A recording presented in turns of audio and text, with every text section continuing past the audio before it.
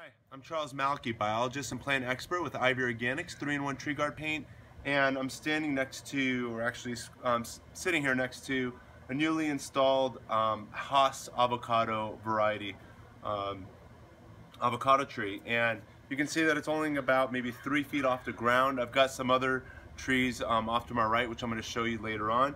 But this plant was just installed about 2 days ago, and today was in the 90s, and we're expecting close to 100-degree temperatures for the next week. Let me actually show you the weather here in Los Angeles. If I can bring this over here, I just want to show you how bad while the helicopter's overhead. You can take a look at how warm it's going to be. So today it says was 88, and maybe it'll look better. No, it doesn't swing. And then if we scroll up, here comes fall.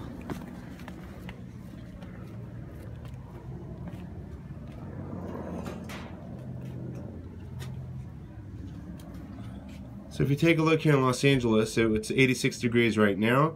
Our high today says it's 88 degrees, and then for Tuesday it's expected to be 93, Wednesday 97, Thursday 99, Friday 100, Saturday 100, Monday 93. So I mean, a lot of really hot days coming up, and I want to do something to actually protect the plant from burning out, dehydrating, and to give this plant the best chance possible. Come and follow me.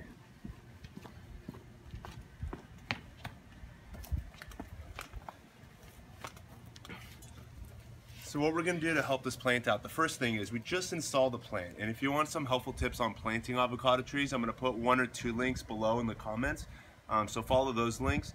And additionally, subscribe so you don't miss out on all the videos. I try to put out a video about once every week or 2 at the latest, so you can see all the different things that I'm doing here in the garden as well, to hopefully give you some additional tips to help you out in your own gardens.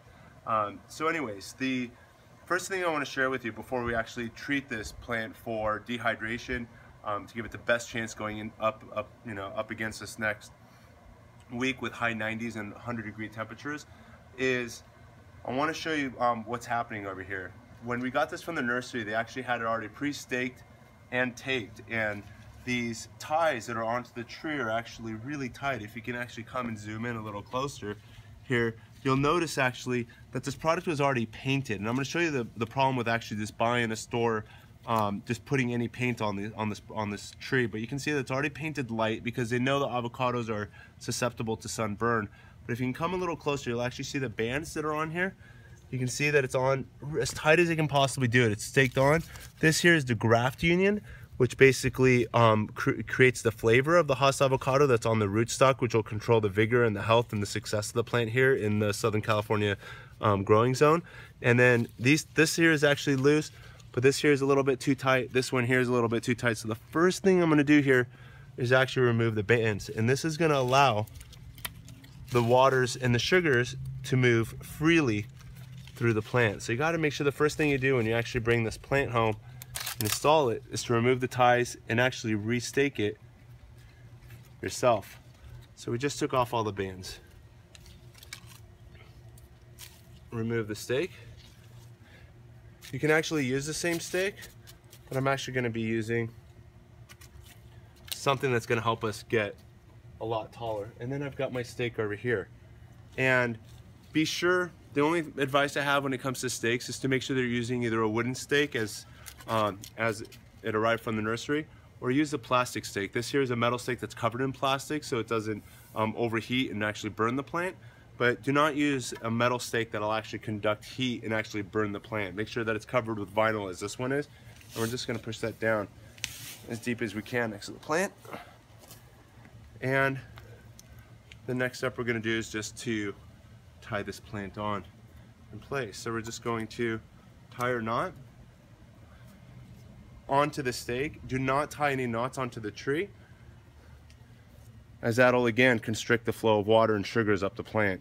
So we put the knot onto the stake, wrap around the tree, and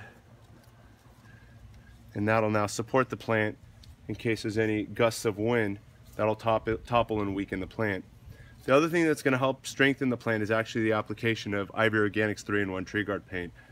It's important to actually apply it upon transplant And again, it'll help prevent desiccation of the plant and give it the best chance to actually establishing more roots and more branches and more leaves, and not to put any of its resources into just staying alive and surviving the hot summer days.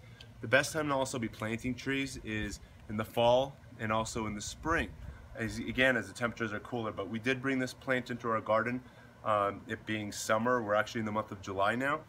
And again, to actually get this plant off to a good start, and even in the summer, would be again to actually apply a sunblock such as Ivory Organics 3-in-1 Tree Guard paint.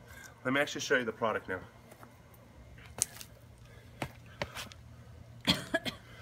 Before I actually teach you about the product, just to my left here is a zucchini plant. Take a look at these leaves. Talk about natural sunblock here. If you actually zoom in over here and take a look at these leaves, you'll actually notice that it's got these white spots all over it. And when people come into my garden, they're actually saying, you know, have you sprayed Ivory Organics on your zucchini leaves as well? And the answer is no. Take a look at all those white spots in there. And it's actually naturally creating its own sunblock. And so what we're gonna do here today is use this product now. So we're gonna take this. It's basically Ivory Organic. It's a 3-in-1 tree guard paint. Just add water, a natural tree trunk and branch barrier, protection against damaging, sunburn, and insects and rodents, and for use on your fruit and nut trees, ornamental trees and shrubs. And it's a non-toxic, environmentally safe, and organic product. And what we're going to do here when you actually open your can is it comes with a white organic powder, such as this, and then it comes with your oil vial.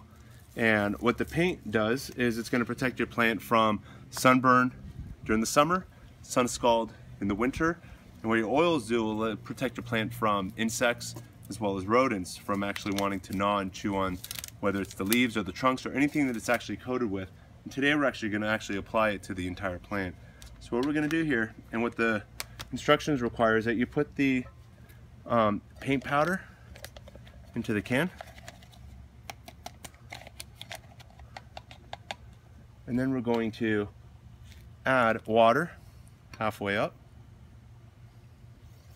and then we're going to add the oil vial.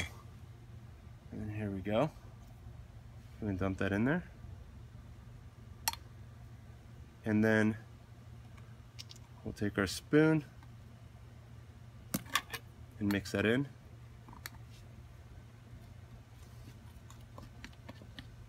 And then we can add some more water to the top. And now we've got an entire can of organic white paint. This product comes in 3 colors, white as well as brown and green, if you wanted to do something that's more cosmetically appealing for your garden. But white does reflect the most light, so for the purpose of sunblock, white is the best way to go. But all 3 paints do offer sunblock protection, and again, they're equally good for protection against insects and rodents as well. And then there we go. So now we've got organic paint to apply to the plants. So one other thing I want to share with you before we get going and to talk about sunburns, if you follow me here.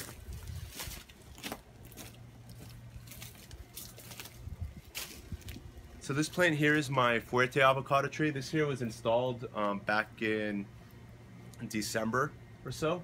So it's about 6 months old, and you can see it's already taller than myself. I'm a little over 6 feet tall. This here is probably closer to about 7 to 8 feet in height. Take a look at some of the sunburn that's going on over here. If you take a look in here, you'll notice here's the branch. The branch is exposed to too much sun in this area, and you can take a look at all the browning that's happening right there. So this here is sunburn damage to the plant.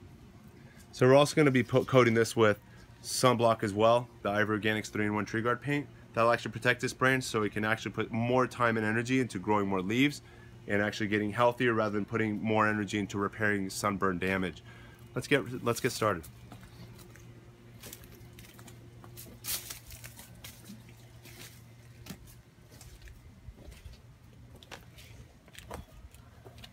So here we are now. The first thing we're going to do is take the product here. Make sure you're actually stirring the product every 5 to 10 minutes to make sure that the oils are consistently throughout into the paint product. And then we're just going to coat the plant now with the paint solution. and all of the exposed branches will now be coated. And you can see that the plant's actually quite dehydrated. And what's most important is that you get the upper or the most exposed branches, such as this. This is all exposed to light, so I'll actually just paint it all along the exposed surfaces, such as this, but I'm actually just going to get it all around. And we'll just continue going up the branch. And then that's pretty much it. So we've now just protected that. The next step we can do is we can also take our spray bottle over here and add another teaspoon or two of this product to the spray bottle.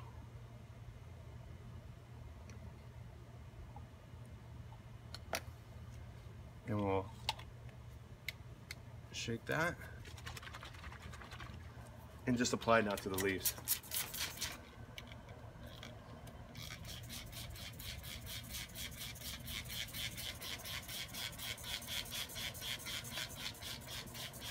And now we've cooled the entire plant off. We've also made this plant insect proof as well, as it's got those oils that the insects don't necessarily like. And if you actually zoom in now closely, you can actually see that we've made a organic sunblock protected plant.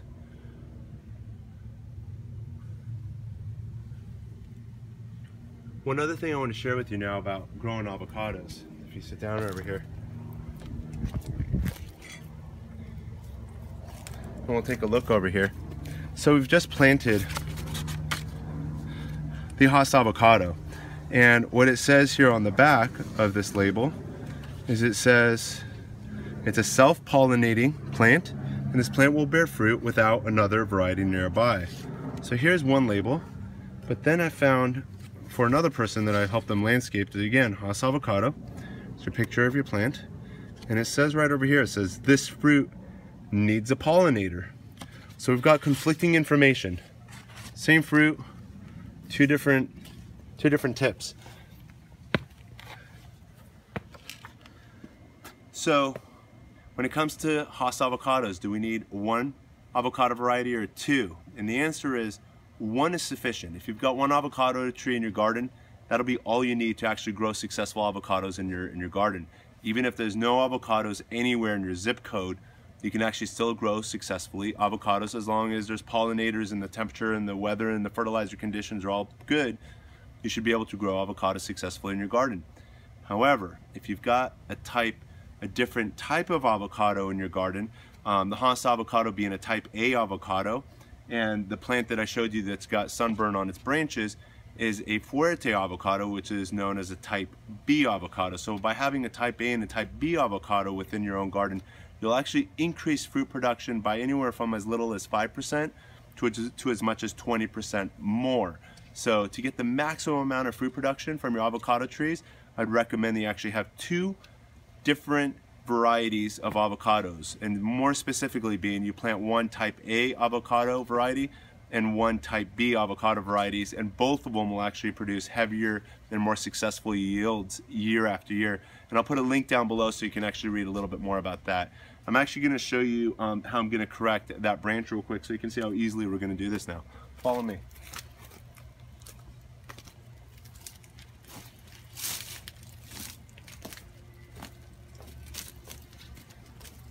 So again, here's the sunburned limb.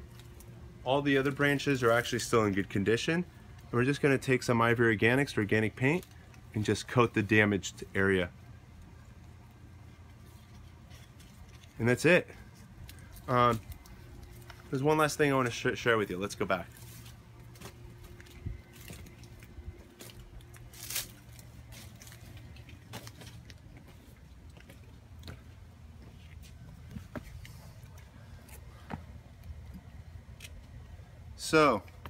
So why use Ivory Organics and not a different paint product? I've got here some primer. I've seen some people using primer for these projects. I've seen other people using just white latex paint. And the reason not to be using products such as these are, and there's a few, I'll actually say it first and then I'm going to share with you, but paint products have a lot of preservatives in them. Think about it. When you're actually painting your wood products, they're actually got chemicals in there that actually have fungicides and algicides and other things to preserve your wood so that they can actually remain coated for many years to come. It also has chemicals in here that actually preserve the wood and will exist for decades on end, whereas an organic product such as Ivory Organics is intended to be reapplied every year as it does break down, and it also allows the tree branches and tree trunks to breathe, whereas a latex paint is actually more basically creating a weatherproof, waterproof, and airproof barrier to the outside elements. Let me share with you some of the issues that I found, and it's right here on these paint products that you can find, in your store. First one being, it talks about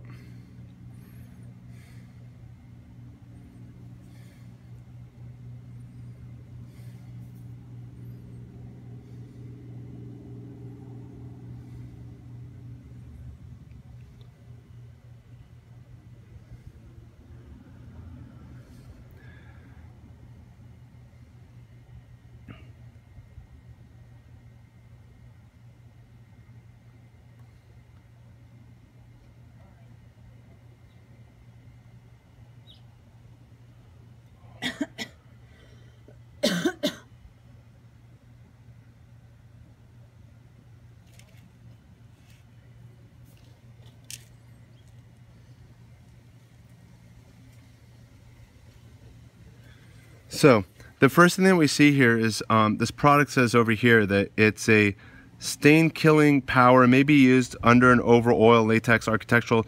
Dried film is mold and mildew resistant and inhibits rust. So here we're talking about the mold and mildew. So it's got chemicals that actually resist and actually kill those elements. Additionally, it says caution. And furthermore, warning, this product contains a chemical known to the state of California to cause cancer and birth defects and other reproductive harm. The other product over here that I've got reads here on the back, under warning, this product contains chemicals known in the state of California to cause cancer and other birth defects and other reproductive harm. So again, the issues with using non-organic products is that these chemicals are going not just on your plant and possibly actually causing harm to your plants, but it's also breaking down and getting into your soil. It's and it's something that's going to probably last and exist in your garden for many decades to come, not just a year. And it being non-organic, it's designed and built to last for decades, if not centuries. So again, another reason to avoid using a chemical-based paint and using an organic-based paint such as Ivory Organics.